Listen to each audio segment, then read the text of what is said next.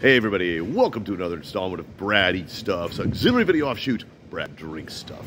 So, Jack Daniels and Coca-Cola have collaborated to make an official Jack and Coke in a can.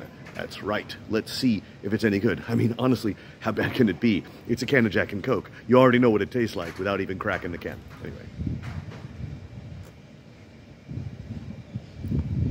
Okay, that's actually pretty good. I mean, it's Jack Daniels whiskey and Coca-Cola. I mean, it's a Jack and Coke in a can. It's just an officially licensed, produced product. Yeah, I mean, it's not too strong. It's got nice and sweet from the Coke. It's got that nice whiskey taste to it. Let's go ahead and have one more drink, just to be safe.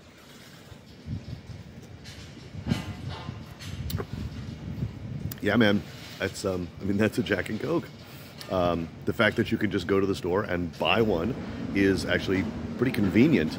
And again, in Japan, you can go to the store, buy it, crack it open, and walk around outside drinking it, which is what I am going to do with the rest of mine.